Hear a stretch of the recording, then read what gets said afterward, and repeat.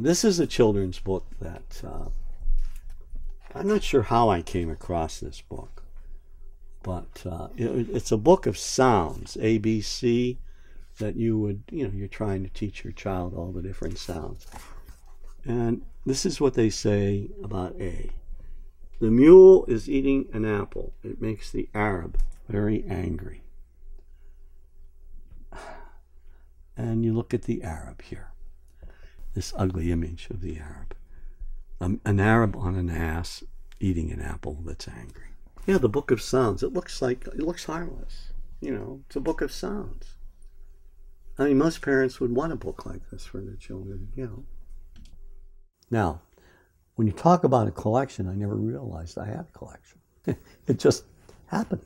And that's how I began picking up, posters. And you see things that are kind of interesting, and you just say, I'd like to, even though you don't have a place to put it. And you pick it up because you think that it's important. But I thought of it as writing. I was going to write books on all these different areas, on toys and games, on comic. So that's why I was collecting.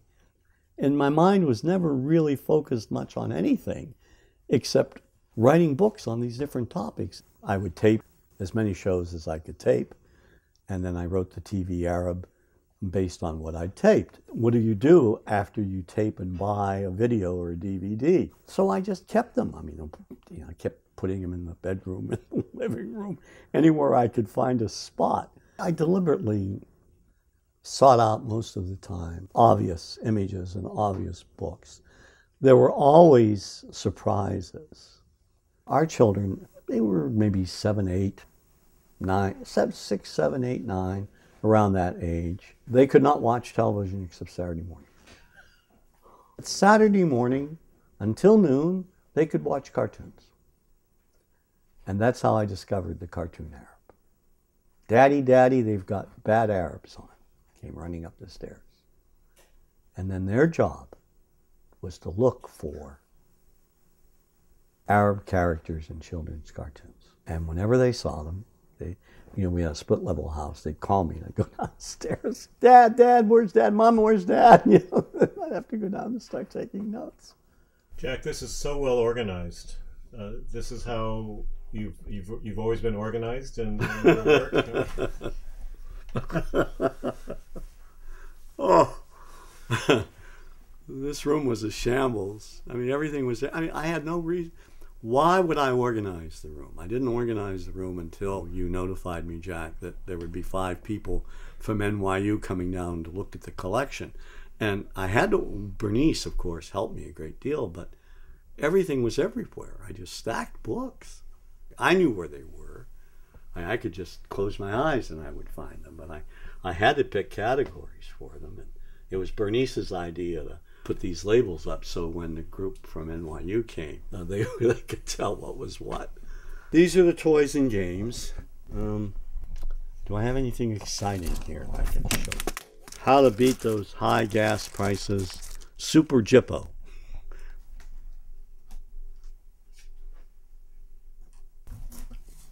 Yeah, here are, in these boxes are mainly films and DVDs. And some I've seen and others I haven't. This is my wife's office.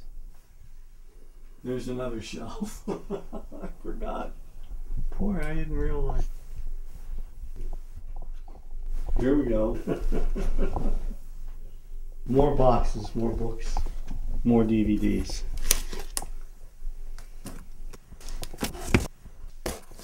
This is sort of like where I do most of my work. As you can see, in order to keep a smile on my face, I have paraphernalia representing the Pittsburgh Steelers and the Pittsburgh Pirates, anything and all things Pittsburgh in my family. So whenever I get tired of working, I can always look at Pittsburgh and I can look at the family. My hometown was Clairton, which is 13 miles southeast of Pittsburgh, where we had at one time the largest coke works in the world, more pollution per square inch than most cities. What I remember most is that there would always be someone in our home, and the coffee pot was on continuously. And people would come in and sit and talk, and we had all this exposure to all these different people. And I thought that's how everyone lived, you know. No one ever said, I'm coming over for dinner, or I'm coming over. People would pop in. Next thing you know, would be having lunch with these people. Growing up in the neighborhood was wonderful. It was a great ethnic mix. The best thing about it is we played sandlot football. The cemetery grave diggers, so tough. We weren't very tough. I could probably go on and on about my past, but I think the most important thing is family and the love that existed in our family. My father left my mother when we were children. I mean, I have a younger brother and a younger sister. I had a good childhood, in spite of the fact that my father was not around.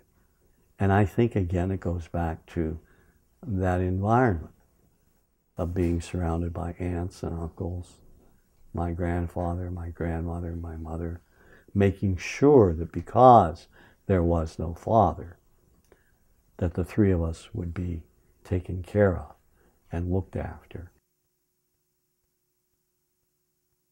Well, actually, we had met about 7 or 8 years before we started dating. He came to church in Los Angeles, St. Nicholas Cathedral, which I was a member of, and, you know, just didn't pay attention to each other at all.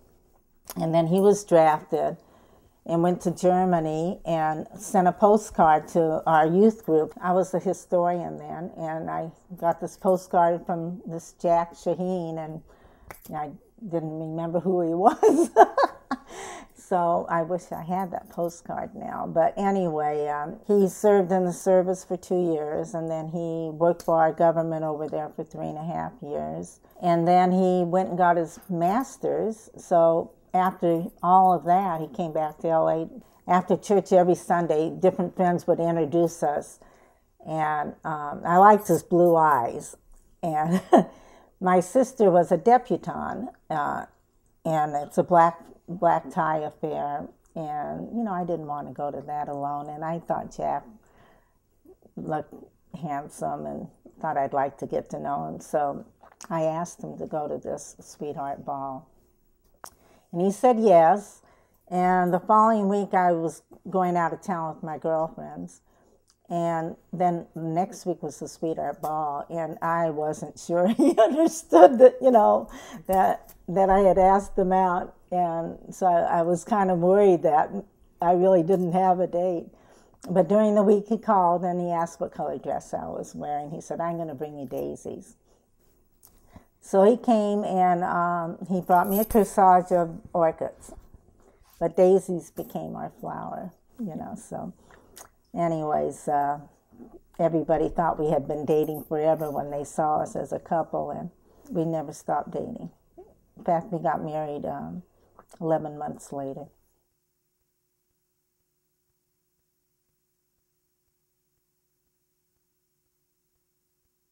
Well, he received the Fulbright, and so that was to teach at the American University in Beirut, AUB. Yes, we took the whole family to Lebanon, 74, 75. They were, at that time, 6 and 7. They came to know their family from where their grandparents came from. And they met their aunt, they have an aunt there. They interacted with the children of the village, and they climbed olive trees and shook the trees where the olives would fall on the mats, and they played with their marbles in the village and ran around, you know. So it wasn't just going to the American school in Beirut. On weekends we would be in the village. We realized when we were over there that the Arabs that we were meeting in the Middle East were nothing like what we were seeing in the movies and on television. Here I am with a PhD, right? I'm, let's see, 1975, I'm 40 years of age? Yeah, I'm 40. And I'm as ignorant, I can say that openly, about what's going on in that region as most Americans. Mm-hmm. I simply didn't know. I came back really aware and very interested in this issue, and I decided I would write an article about Hollywood's Arabs on television. And I went to the library looking for books about TV images of Arabs. There were none. I was very active in our research and projects. I was well respected. I was hot stuff at SI, I was really, Jack, go get him, Jack, because I was doing a lot. I loved teaching, loved my students. My research was, public TV, children's programming, nuclear war films, go get them, Jack. Now all of a sudden I'm doing Arabs. And I can't get funding. So I had this wall of resistance, within the university. And I became, in some circles, the Arab professor. That's right. Which hurt. I give speeches. Remember I gave a speech in Flint or Detroit, and the next day Arab professor talks about, and I know what you're talking about, Arab professor. I'm doing all of this, no graduate assistants. I mean, my wife Bernice, thank God, was the only person helping me. So I had no one really to count on to read and find, take notes, and to assist me in this process. And it's a very time-consuming process because you're inundated with all these images. You're just, some people would say, Jack, why did you watch all those films? Well, how can you not? How can you do an honest assessment without watching? I think today there's more awareness of the problem. The literature's out there. I mean, not only my books, but other scholars are beginning to write about it and talk about it. There's still a long way to go. This is a tired stereotype. We have to remember these images have been with us for more than a century. On the other hand, there are so many stories out there. There's an increased presence in the media of Arab and Muslim Americans. And these young people have been the ones that have been damaged by the stereotype. And I think they're determined to make a change. Now, these young filmmakers, they're not going to sugarcoat the image. Just like African American filmmakers when they started out in Asians.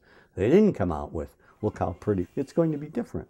It's going to be, as it should be, a variety of images, a blend of portraits. Even when I started doing the research on Arab images, I saw myself as someone who was trying to reveal a gross injustice. But in order to move things and shake things up, I had to document it. And I think what the collection can do is motivate young scholars to write about issues that no one has touched on. There's something to be said about breaking fresh ground. Hey, no one's done this. I'll be the first,